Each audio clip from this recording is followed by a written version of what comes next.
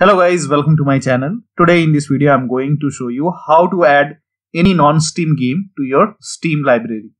So open Steam and on the top here you can see the games option. So click on games and then click on add a non-Steam game to my library.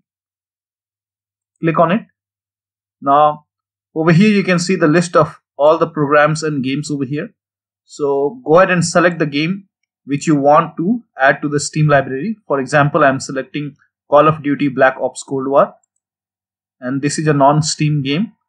And then click on add selected program, and then when you go to library you can see the game has been added to your Steam library. So you can just go to games and then click on add a non-Steam game.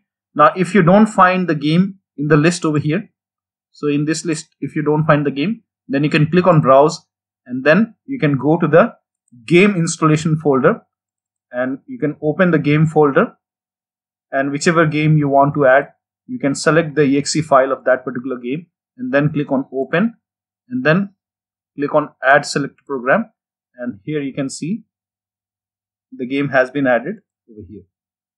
So this is how you can go ahead and add the non-Steam game to your Steam library. So that will be all. Thank you so much for your time, and please like this video and subscribe to my channel.